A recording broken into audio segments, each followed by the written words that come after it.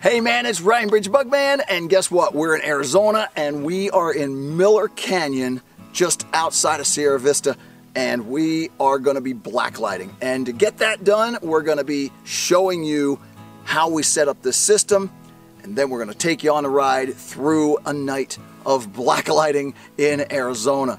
So man, I'm excited. I'm cranked and stoked to make this happen for you guys, because if all goes well, this is gonna be a ton of cool bug fun in Arizona. Stay with me. Okay guys, look, we're gonna take you through the process of setting up the lights. We've laid out a couple things just to get us started in a basic sense, but hang on, because this is gonna go fast. Blacklighting is one of the many terms used for running lights at night to attract insects. Everyone has their own preference for light setups, and when we're in Arizona, we use a variety of systems. Our preferred method is a supported setup along with a ground sheet. We use a combination of ultraviolet and mercury vapor light. Wattage can also vary to one's preference, but for tonight, we're using a 1000 watt mercury vapor bulb. Insects will almost immediately come to the lights, and if the weather holds, that number is only going to increase all night long. Once running, all we have to do is wait for the insects to arrive. Tonight, we're joined by a few members from the Arizona Bug Club, including Evan Waite. Evan is a PhD student from Arizona State University who majors in evolutionary biology. Evan also specializes in Coleoptera, the beetles, specifically Carabidae, which are the ground beetles. Tonight, he's searching for a very rare beetle that has only been found in 2 places, one of which just happens to be Miller Canyon. Check it out, man. We're in Miller Canyon in Arizona, and tonight, not only are we running regular blacklight stations, but we're also going to be playing around with a whole new style of blacklighting introduced to us by Casey Smith from the BugMan LL support team. That said, Casey, can you explain to us what is going on here? Because this is a little odd. Can you explain to us what is going on, and most of all, where you get an idea like this? Well, Ryan, this was actually introduced to me by a researcher at ASU entomology department, and he got the idea of getting these from China. It's basically, I think, used for displays, but it's a black light, and it's used for displays. And you could put something on there, shine the black light, make a beautiful display. But he was like, well, these would be perfect for catching beetles, moths, anything that's attracted to ultraviolet. So his idea was to take them and put them in a semi-opaque bag, like this Ziploc bag, which also protects it from the weather. So we're leaving them in the bags? Yes. That's genius. Yeah, leave them in the bag. That seals them. It also keeps the little bugs from getting inside them and messing them up. And then he lays them on the ground on a sheet. I got thinking, well, if the light is shining up and the little reflection on this plastic, it's not really going out horizontally very much. So my spin on it was to put them in these little white laundry baskets, and you can see how much that lights up the laundry basket. Okay, so go ahead and set it down and we'll see what's going on here. And then you can see, oh, that's amazing. That, especially if you're we're in the light still, so you see in the dark. Yeah. You can lay them like that. I've caught in things using this where the wind is blowing and everything. I put a rock in there to hold it down, and you could not possibly set up sheets or anything, and I still able to catch the target insect. The other thing that you can do is with the little handles, you can hang them like lanterns in a tree, and the moths and bugs and all that will land on here, and then you just can go by and collect them. And I think we'll be showing everybody that later on tonight. Yeah. Outstanding. All right, so how long have you been doing this? I've been using these for about 3 years. 3 years now. Amazing. And success rate 1 out of 100. Well, like I said, it has really saved the trip. on 2 occasions. One occasion I flew all the way from Arizona to Louisiana just to catch a really rare silk moth, which is in the Iowa moth family. It's found in the salt marshes. And it flies in February and it was 36 degrees, windy. It was terrible. You couldn't be outside for more than 5 minutes. And the guy that's going to come with the sheets and the lights says, "There's no way you're going to catch that moth. There's no way anything's flying in this weather." And he lives there. And I set out 6 of these and caught 4 of those moths. And so that was one incident. And then another incident, there's a beetle that flies in the sand dunes in western Arizona. I set the big light, the mercury vapor light. Nothing came, none of them came. But for the mile to there, I had set these like every 100 yards all the way there.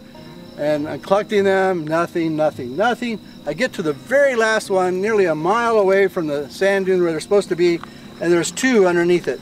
I picked it up. So they were actually under it? Yeah, they were actually under it. Wow. And like I said, I'd driven several hours to find that one, a very rare scarab.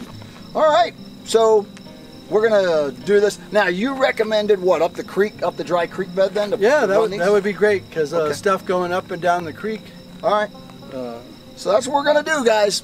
We're gonna take this, we're gonna take laundry baskets with UV light. How awesome is this? Hey guys, just like we just got done with KC, we're gonna set these basket traps up, and this is what it's all about. And you place the light in.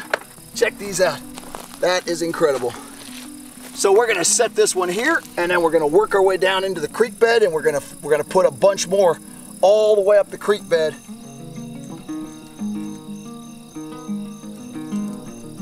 So we can put these basket lights on the ground all night long, and they're still gonna probably produce. But by elevating these things off the ground, it puts it up there where more things could see it. This UV light is now going to shoot all the way to Casey's system, all the way up through this dark area. We put it in underneath this real dark spot, so we're going to really collect and push this UV light to the max. So bringing it up off the ground allows that light to spread out. All right.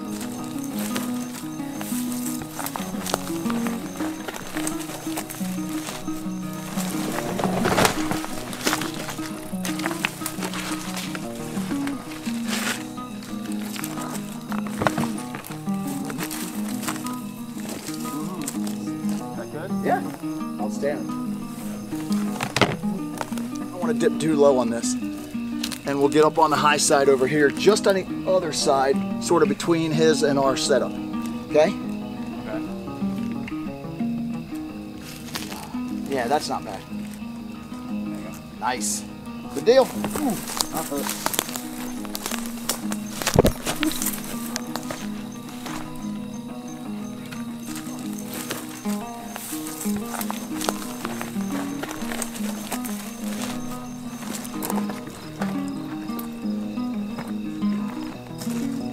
All right, man, so that's it. We just ran a nice little barrage of basket light traps up through this dry wash. Look, man, it is dark back here, and these things look like purple ghosts hanging up in these trees. They're amazing. So we're gonna now back out, and we're gonna let these things just do their job. We're gonna come in here maybe every other hour or so and check these things and see what kind of insects have come to these traps. How cool are these things? Kudos to Casey and that guy who told him all about this, because this is a neat, this is just a cool tactic. I don't care who you are. It's a neat tactic.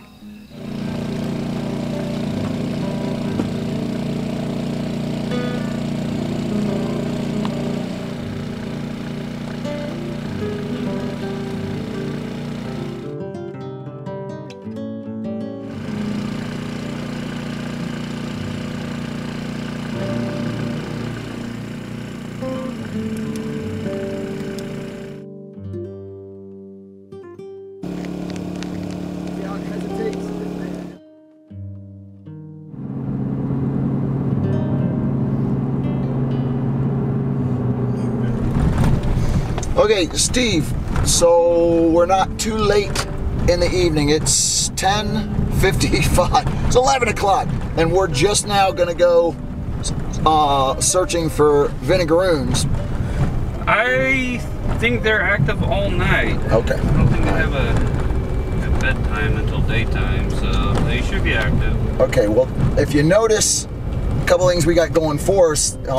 It's obviously warmer here than it was in the Chiricahuas, and it is obviously a little wetter, or at least more diverse habitat here than it was in the Chiricahuas. But we know the Vinegarones are in the region, because how many did you find a week ago?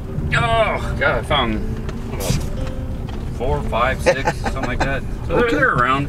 All right, good.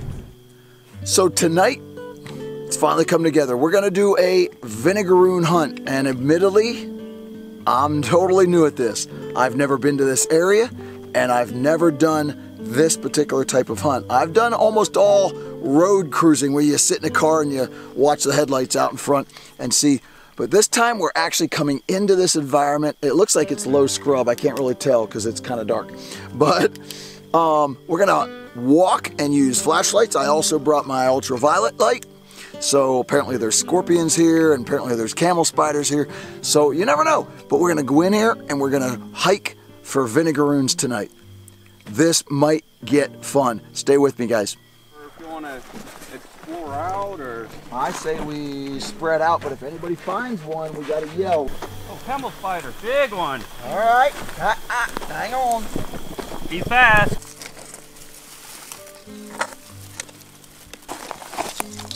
Never seen them climb. I've never seen them climb.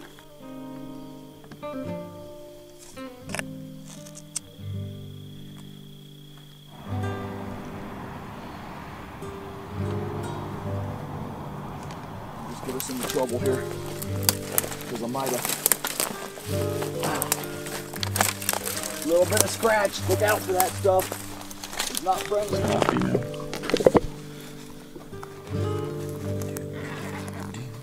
Vinegarones are known as a whiptail scorpion. That which looks like a whiptail is actually a tube, and that tube feeds into the abdomen, and that enables the Vinegarones to release a smell like vinegar. Vinegar smell is going to work as a great chemical defense system, and trust me, animals do not like vinegar. Oh, that is spooky. Yeah.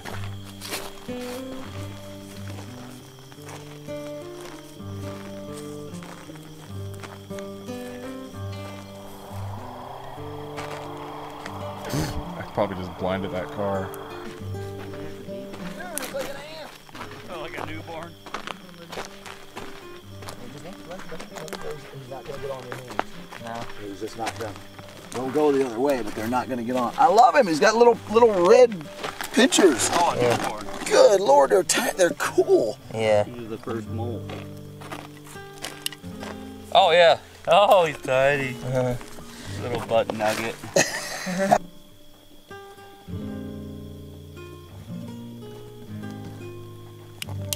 Need to do that.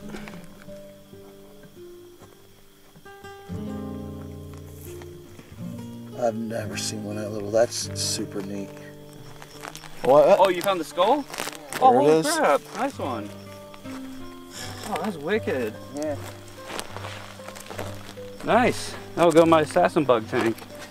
Cool. That's what I do. I use skulls in all mine. So how cool is this? Vinegarones in Arizona, and guess what? We're all done for the night. It's dark out here, man. But guess what?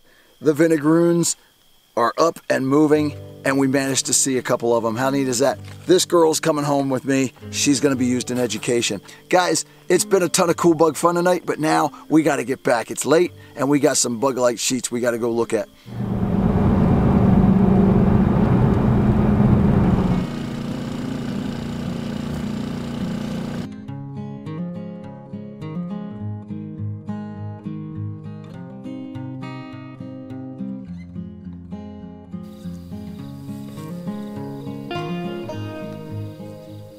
All right, so we're taking the basket traps down. But check it out, man. We're finding such a cool variety of insects coming to these things. And some of this stuff is similar or the same or what we're finding up at the light sheets in the stations. But wow, what a cool longhorn beetle. This is one that the larva burrows into wood, and eventually these large beetles exit those dead trees and come out to play.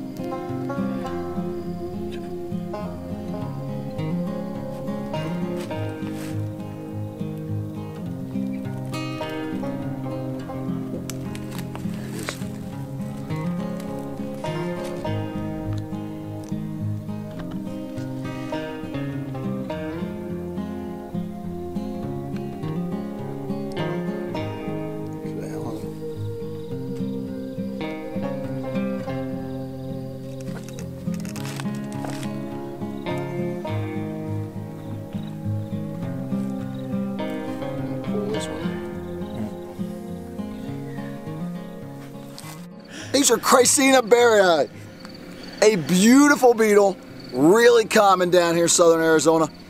And these things have been an absolute riot to play with because they're really common and they hurt when they walk on you. But anyway, look, man, we found tarantulas coming into the lights tonight. We found a ton of cool bugs and moths and neat stuff going on. And the Chrysinas, both the Gloriosa and the berrii, all came out in force tonight and provided a good show. So it's Miller Canyon, man, that we've never been here before. And it's a ton of cool bug fun. Blacklighting in Arizona with the BugMan. What an amazing night in Arizona. We explored at least 4 different environments, met some incredibly talented people from the Arizona Bug Club, managed a night hike for Vinegarones, and Casey Smith introduced our crew to a brand new style of collecting using UV traps. Tomorrow is going to be another crazy cool day cruising the high desert mountains in search of insects. We need to cross the Coronado National Monument en route to the beautiful Patagonia Mountains and eventually Harshaw. This trip promises some of the most scenic views that Arizona offers, not to mention a ton of unexpected discoveries along the way. So be sure and join the BugMan on our next Arizona insect adventure, and thanks always for your support of this channel. Hey folks, be sure you like and subscribe to these videos if you like what you see here, if you're getting entertained, if you're getting some education. That is what I do every single day. So be sure and hit that subscribe button down there at the bottom, and I truly appreciate it. Thanks.